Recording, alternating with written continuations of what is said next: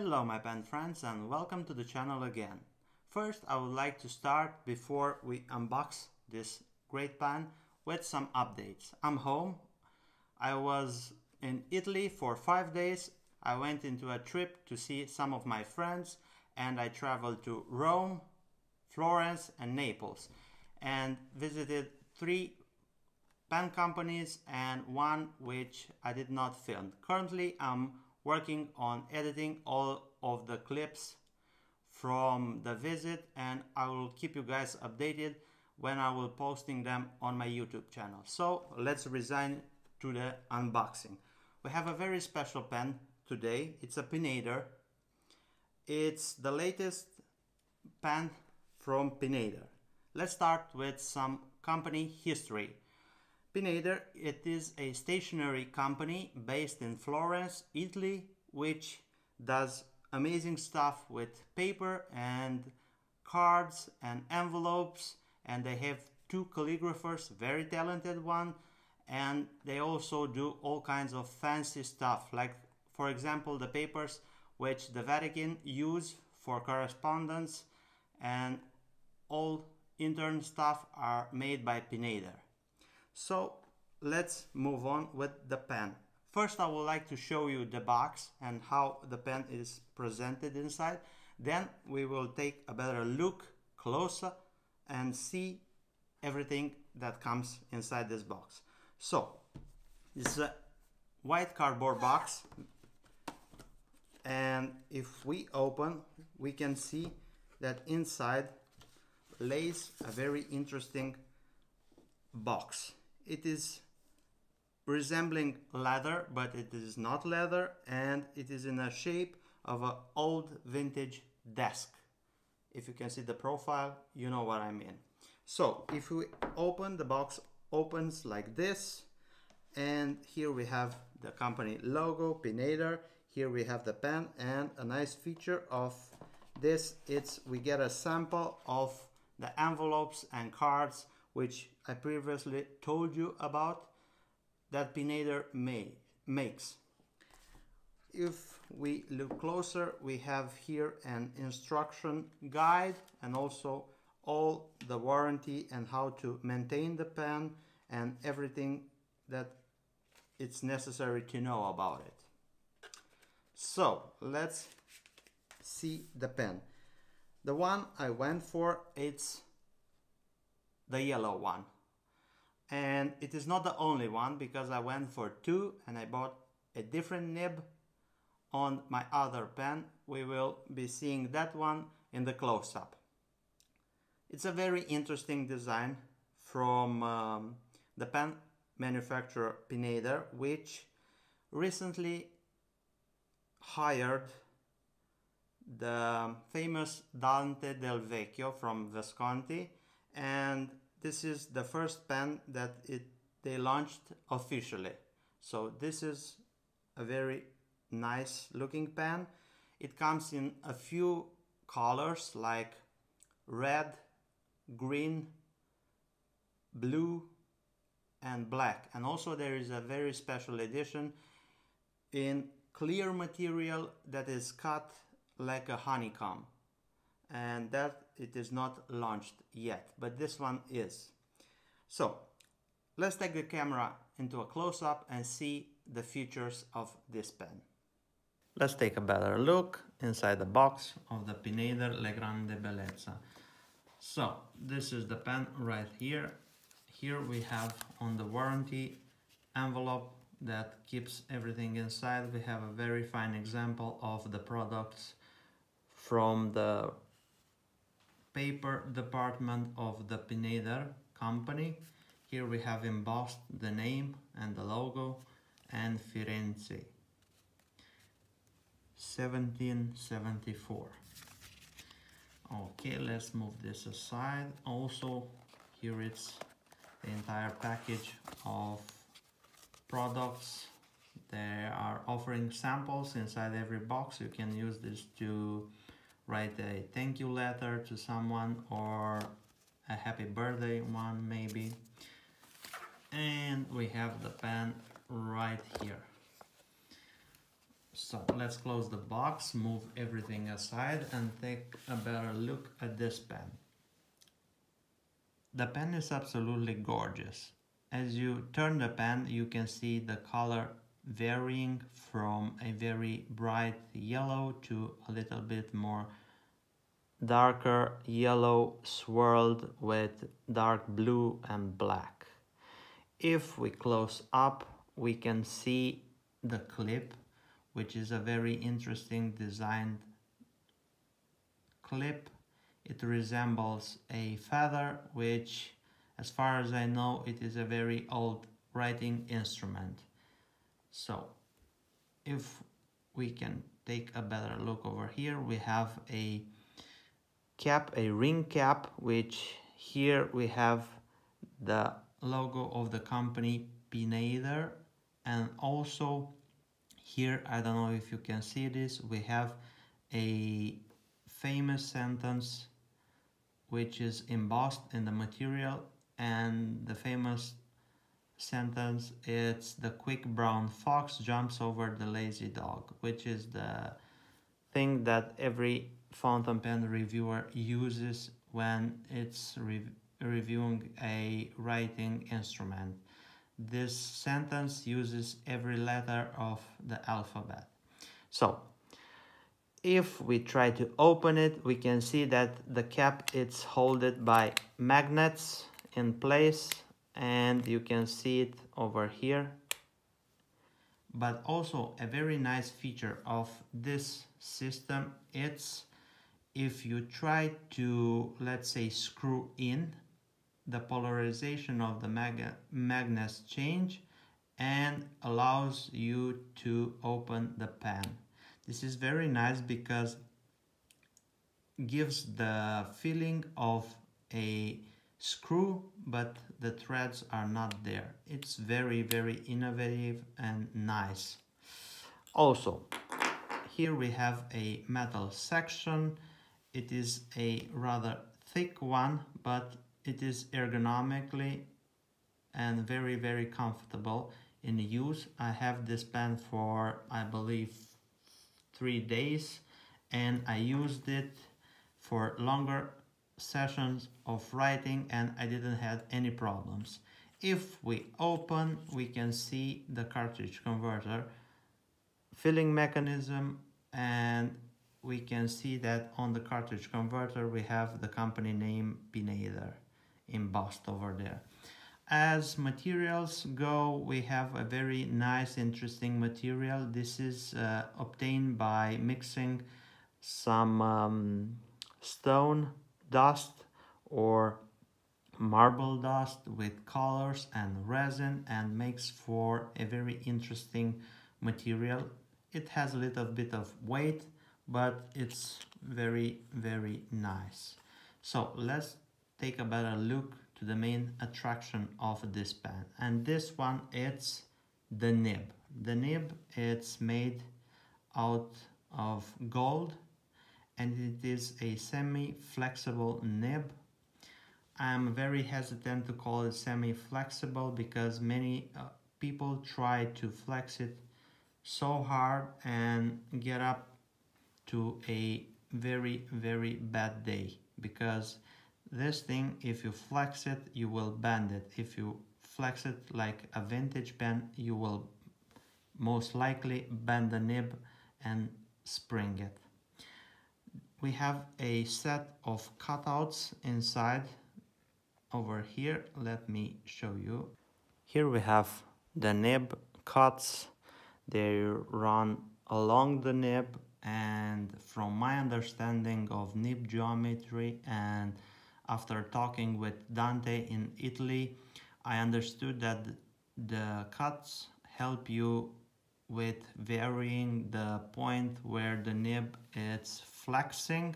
So like this, you will always have the nib touching the feed and not interrupting the ink flow. But a very interesting thing is that I've heard Brian from Goulet talking about, it's the slit between the tines, and let me show you what is this about. As you can see on this one, the cut runs from the tip of the nib right to the end of the breather hole. On, let's say, a stub from Pineider, which I have here, I told you I bought two. Let's put this aside and let's take the stub. This is the blue one and has a stub on it. Let's close up and see. So if you see the gap between the tines, or the cut between the tines, do not runs to the breather hole, stops before, like 2 millimeters before it. So also this, as far as I can say, I think it helps with the hard starts.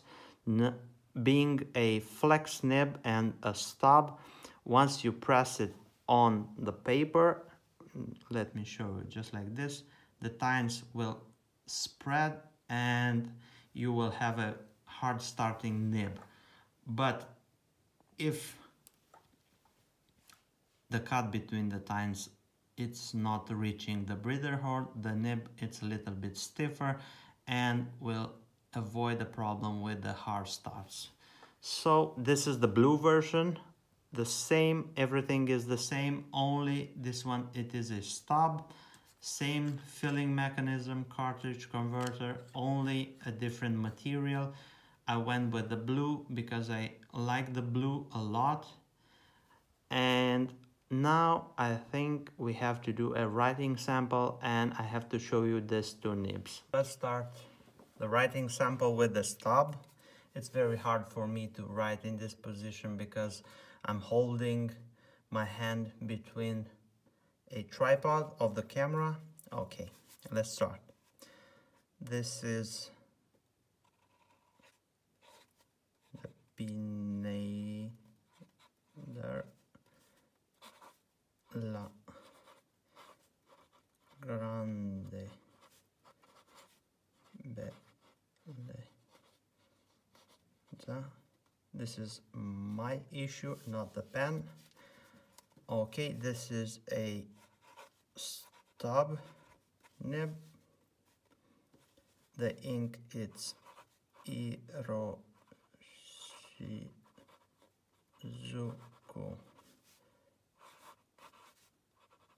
Ama Iro. And let's kick the famous sentence. The quick brown fox jumps over the lazy dog.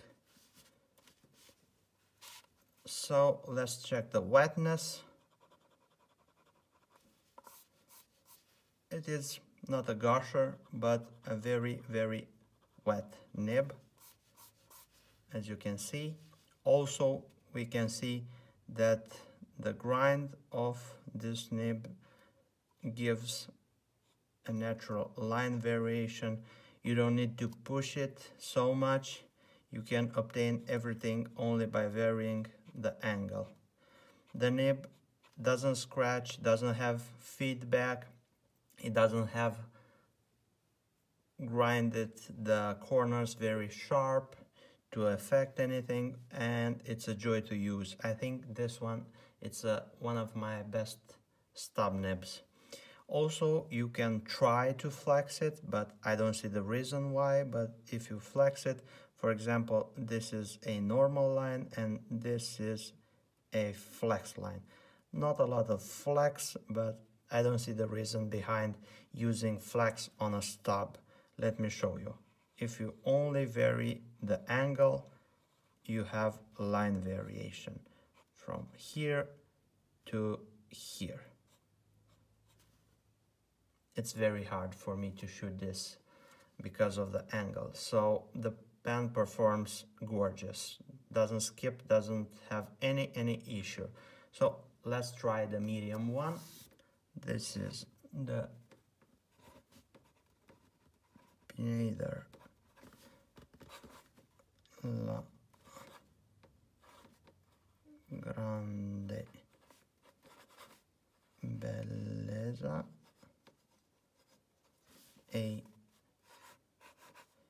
medium nib. Ink it's diamine poppy red, and the sentence the quick brown fox jumps over the lazy dog. It's much easier to write with a medium in this angle than with a stub. The wetness, let's check that. It is just a tiny bit drier than the previous stub nib. Let's try a double pass. Yeah, I'll say it's on the wetter side. So now let's see the flexing. This is how much I'm willing to push it before I spring it. So this is the line variation. Here it is a little bit thicker. This it's a little bit skinnier. The pen performs gorgeous, no problems whatsoever, and I can't wait to try some of the inks which I do not use inside a full demonstrator because of the filling system, and I'm afraid to stain it. So now let's move on and see my overall opinion on these two pens. Conclusions. Do I like these pens? Yes. How much? A lot. Which of these two is my favorite? I think as color and nib, it's this one, the blue one. I love the stub nib. It's performing gorgeous, and I think this one, it's one of my best nibs as stubs. Also, another great feature that I've seen while I was visiting them in Firenze was that every nib comes assembled inside the section from Bach, and Dante will personally choose to test every pen that it is delivered. So if you have this pen, that means that at one point Dante picked it up and tested, and if it wrote correctly, he will mark it okay. If not, they are having two nibmeister inside their company which will adjust the nib to write perfectly. Then it will be checked again by Dante himself. Also, a nice feature of this model, it's the clip. I like the clip. It's innovating and very, very nice. Also, let's move into some of the features that I think they are not strong points of this pen. First of all, it is the metal section, but this one, it's that more of a personal choice, because I do not like metal sections that much. I prefer material ones.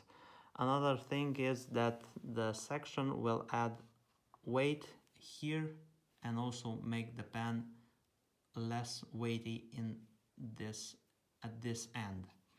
You can post it, but here it's our second problem. It will rattle, and it's posting securely, but it is moving all around.